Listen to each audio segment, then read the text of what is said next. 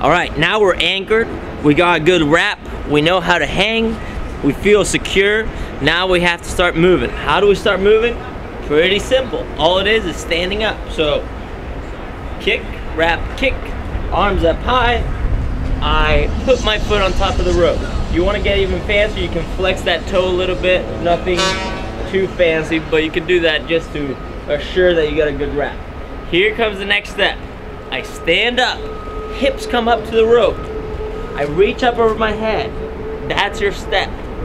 So all I did was, not using my arms, I stood tall. Now I pulled in. One more time. Stand tall, pull in. Reach up overhead.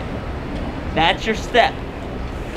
I am not pulling with my arms. I'm using my hips. I'm extending my hips and standing up against the rope. Excuse me. So that's your first step. Once you have that, here comes the magic.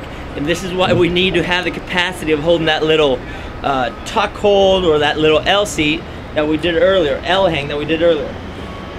Here it comes. Kick, wrap, kick, arms up overhead. I stand, reach.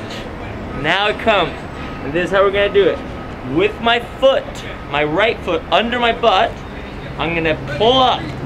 Hold a little tuck. I'm gonna shimmy a little bit just so that rope goes through, kick out in front of me, and I end up in the same position I started earlier, where my hips are far away from the rope, my arms are straight, and I'm nicely anchored to be able to do another step.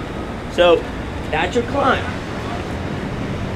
Wrap, kick, hips are far away, use your hips to stand, big reach.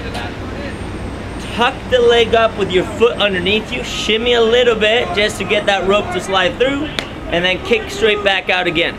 If you kick down, you're gonna be slipping and sliding and burning your leg.